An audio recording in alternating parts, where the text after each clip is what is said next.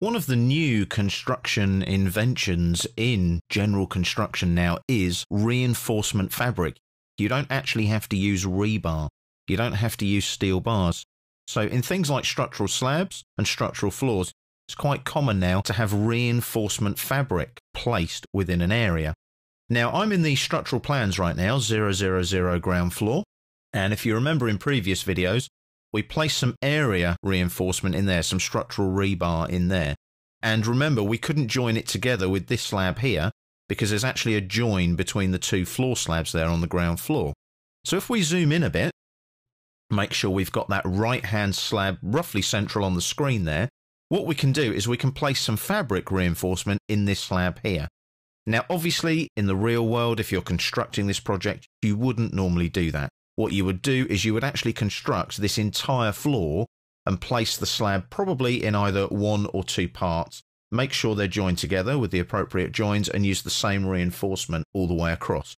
You wouldn't mix rebar and fabric. I'm purely doing this as a training exercise just to show you how they work. Good construction practice, you would be consistent with the type of reinforcement you use. So, go to our structure tab here. And there's the reinforcement panel, and there's fabric there. So we want a structural fabric area. So I click, come into the drawing area, and I select the slab, like so. And as usual, it grays out. I've got the drawing tools now here to place the area for the slab reinforcement, which is going to be my fabric. Again, I've got that pick lines option, which is excellent. So I'll set my offset of 50 again, inside the edge of the slab, and it's locked already. So what I can do now is go and pick the lines that form the outline of where I want to place that fabric reinforcement. So I'm going to select that line there. Make sure the offset is on the right side of each line. So that one there, I want it on the inside there. And again, zoom in and make sure you don't get the grid line by mistake. Make sure you get the outside edge of the slab like that. And then we'll come down here as well and we'll zoom in again. And you want to get the outside edge of the slab, which is just there. Can you see that?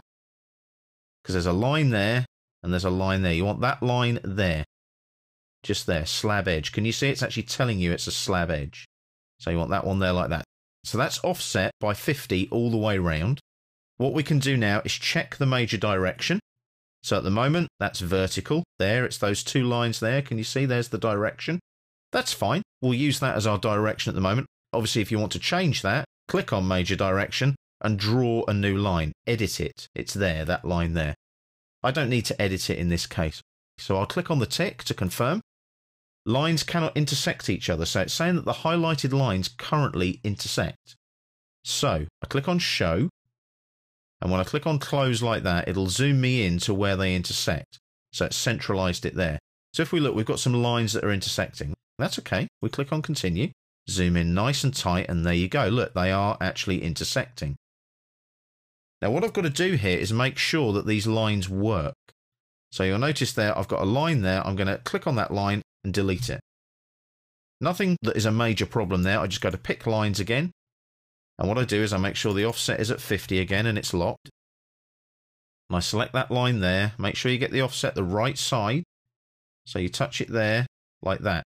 Now it places it. Can you see the cross there? I need to click on that little dot. Just drag that to there to make sure that it forms a corner. And I need to just check that on each one. Because you'll notice there's another issue there. Can you see? So again, click, drag, line it in like so.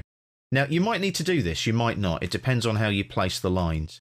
So you just do a quick sanity check. There's another one. So always do this. It does happen. The good thing is Revit will give you a warning every time. Now, I've got the offset going again there, so what I need to do there is switch, pick lines off, and go to the line command here instead, and hit escape once. I don't want to keep placing offset lines. So I'll delete that one I've placed in error. Now I can go and pick that line, pick on the dot there, line it in with the end like that.